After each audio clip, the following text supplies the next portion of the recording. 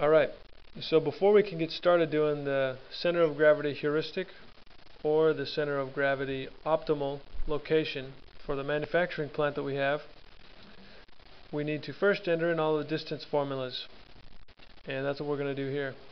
To find the distance between any 2 points in an XY coordinate system, you use this formula that we have right down here. The distance equals the square root of x1 minus x2 quantity squared plus y1 minus y2 quantity squared. We're going to enter that into each of these cells, signifying the distance between this warehouse and the plant. It should be noted that these 2 coordinates here, 5 and 5, merely represent arbitrary coordinates for our manufacturing plant. We're going to decide this in a future Excel spreadsheet. So let's enter in these distances. We start with pushing in the equal sign, and then SQRT represents square root in Excel. Now, for each of these sub-quantities, or parentheses, the things that are in parentheses, we need to similarly put parentheses in the Excel formula. So, x1 minus x2 would be the x-coordinate of the first warehouse minus the x-coordinate of the plant, because we're finding the distance between the warehouse and this plant.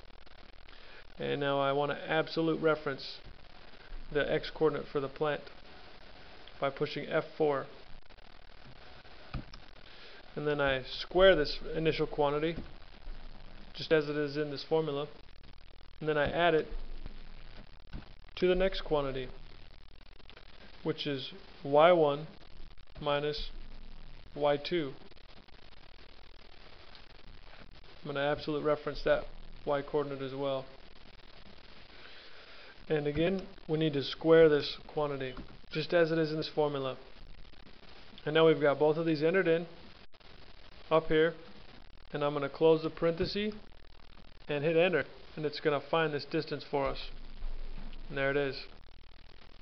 Then I'm going to copy it down,